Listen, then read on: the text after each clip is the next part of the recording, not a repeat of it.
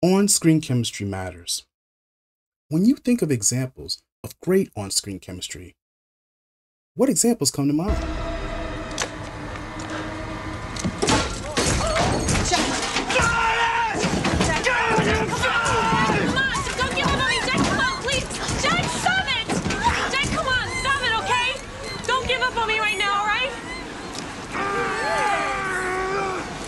Scared and we need you right now, all right? I can't do this by myself, please.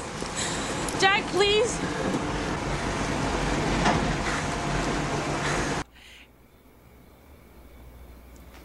Everything about you is a lie. Everything. Stay away from me. Debbie, don't go. You don't get to have me. Don't you get it? You're overreacting. Yeah.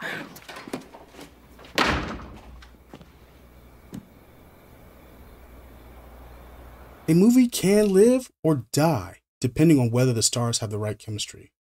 Of course, there's some other factors involved, but I believe chemistry is one of the strongest, most indicators of that. Bad on-screen chemistry could tank or make your intended film a joke. If we're gonna die, I want you to know something. I was in a pharmacy a while ago. There was a really good-looking pharmacist behind the counter. Really good-looking. I went up and I asked her where the cough syrup was. I didn't even have a cough. And I almost bought it. And I'm talking about a completely superfluous bottle of cough syrup. That's like $6. Are you joking?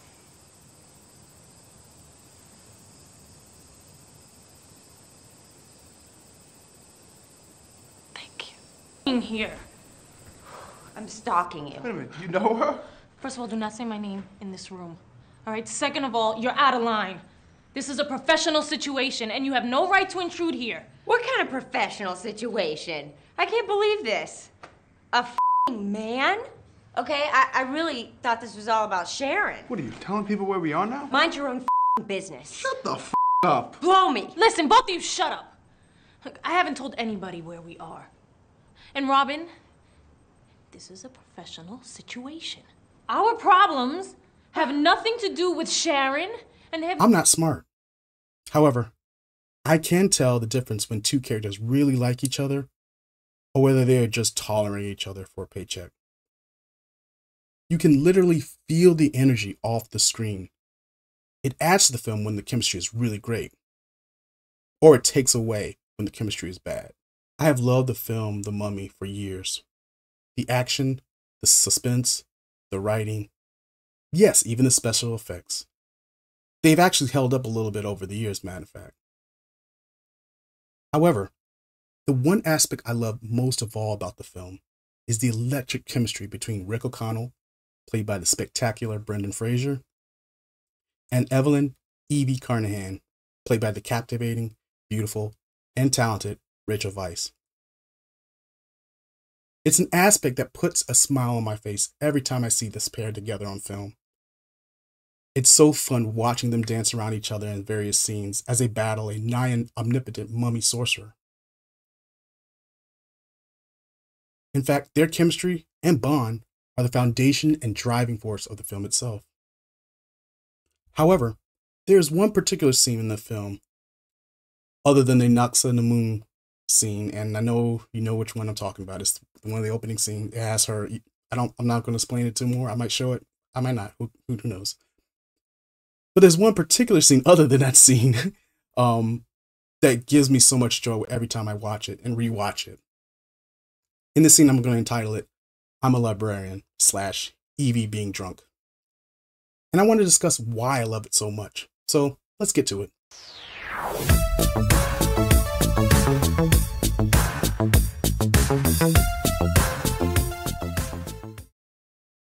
Okay, tough stuff. Try a right hook. Ball up your fist and put it up. Like that. Now mean it. Get it right here. Mean it. Okay. Okay, time for another drink.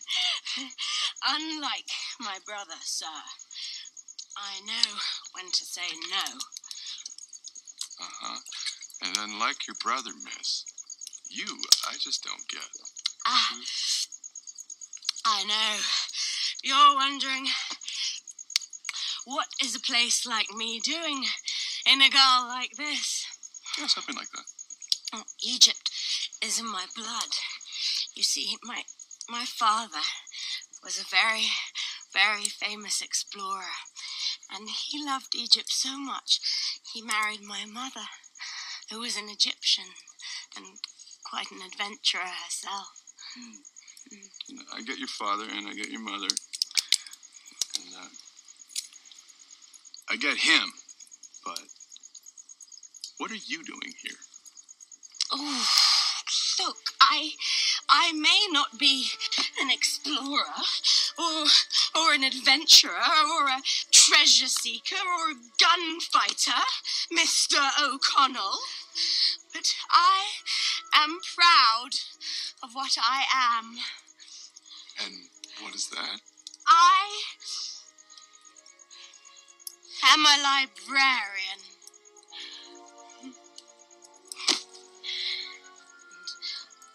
I am going to kiss you, O'Connell. Call me Rick.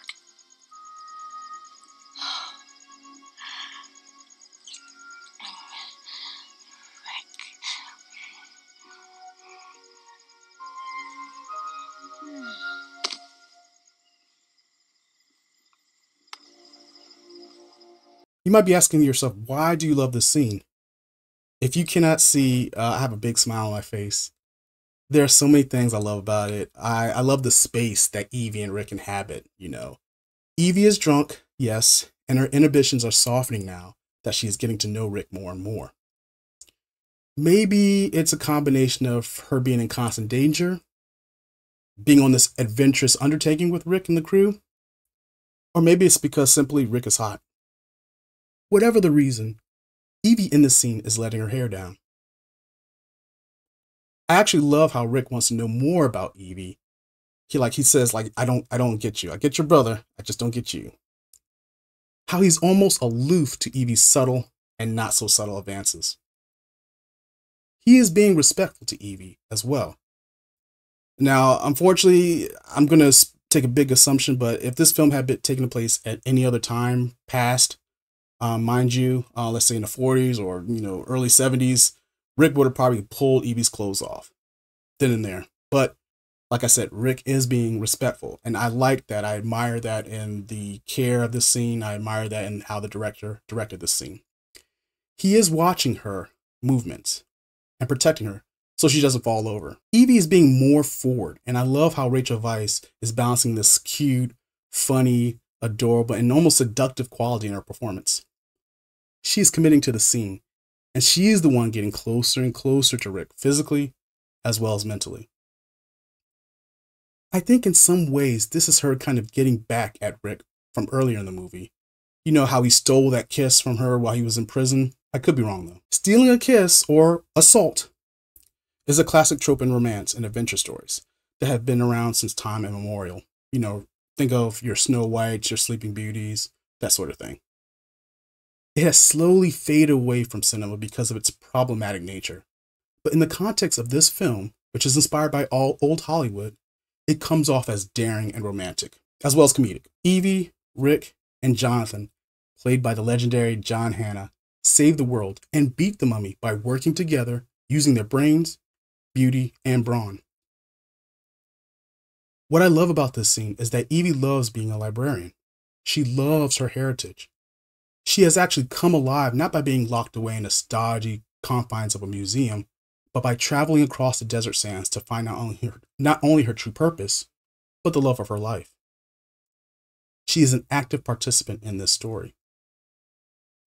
When she tells Rick, "I'm going to kiss you now," I was like, okay then, let's go. Yes, like I said before, she is drunk, but the film does a wonderful job of balancing romance, seduction, and finally slapstick humor. As Evie goes in for a kiss and then falls to Rick's side, passed out drunk. The film's tug and pull, will they, won't they, will they nature is what keeps me glued to the screen. It's a testament to Rachel Weisz's comedic timing, and I love how the scene fades to black as Rick kisses the air, fully committing to the act, if not himself successfully rewarded. The reason why I want to do this video is because I love it when I'm surprised by something. Not surprised negatively, but in a positive way. Example, like originally when this movie actually came out back in the 1990s, I had no intention, honestly, I had no intention of seeing it. I wanted to see Star Wars, The Phantom Menace, but unfortunately on May 19th, I believe that was when it debuted, we went out to the movie theaters, this Uptown Theater in Georgetown, and unfortunately the tickets were sold out. So my dad and my two sisters, we looked at another movie that was playing and we saw The Mummy, and the thing that immediately struck me of wanting to go see that was, you know, one, it was taking place in Egypt, and two, we saw the special effects of when the sandstorm turned into a face and the mouth opened up and swallowed people. We had never seen it before. You know, news stations were going on and on about how, you know, revolutionary the tech was in this movie, and he's like, you know, why not? You know, I know it's nowhere compared to Phantom Menace in terms of technological advances, but let's give it a shot. And long story short, I'm so glad that we did. This movie is a constant and yearly viewing in my home. Every time I see it, I have a big smile on my face. My heart feels full. You don't really get that feeling anymore with certain films, you know, where it's almost like you're reminiscing or recapturing that moment with an old friend. This movie is like an old friend every time I watch it because of how it makes me feel. And yes, the certain scenes in this film are problematic. The mummies are not really of Egyptian background. You know, there are problematic elements to this film, but if you can kind of push those aside a little bit and just watch this film for what it is, you know, just a thrill ride, a romance, you know, like Romance in the Stone or something like that, then you will be able to enjoy yourself. You know, don't try to put, I know it's hard now to kind of do this, but don't put your 21st century viewpoints on a 20th century intellectual property. It's not going to mesh well. It was a different time, different things happened back then, and this film was keenly aware of the cliches and stereotypes around its making, and it kind of injected those cliches, those stereotypes into its film. And for good or ill, it's still one of my most favorite films that I've ever seen. It doesn't matter if it's on TNT, TBS, you know, the Nature Channel, I don't care. I'll always take time to go see The Mummy. So, like I said, I'm so glad that, you know, my family was able to see this. Stephen Sommers and the entire cast and crew did an outstanding job. I cannot speak, and honestly, I cannot speak to the subsequent 9 million Scorpion King films or the subsequent sequels to The Mummy, or even the horrid 2017 remake with Tom Can't Stop Running Cruise. But what I can say is that chemistry matters. It matters so much. And The Mummy is a great film and stands the test of time. Like I said, not because of its special effects, but because of its attention to detail and its writing, direction, and on-screen stars who carry this film on sheer chemistry alone. If you stayed this long in the video, I really appreciate it and thank you. And actually, I'm actually curious, you know, what are some examples that you may have of good or bad on-screen chemistries that you've seen either recently or in the past? Do you agree with my choices? If you didn't, leave a comment. If you did, leave a like and a comment. I really appreciate it. And like I said, thank you so much for taking the time to watch the video. Take care of yourself and each other, and thank you for watching. Cabs out.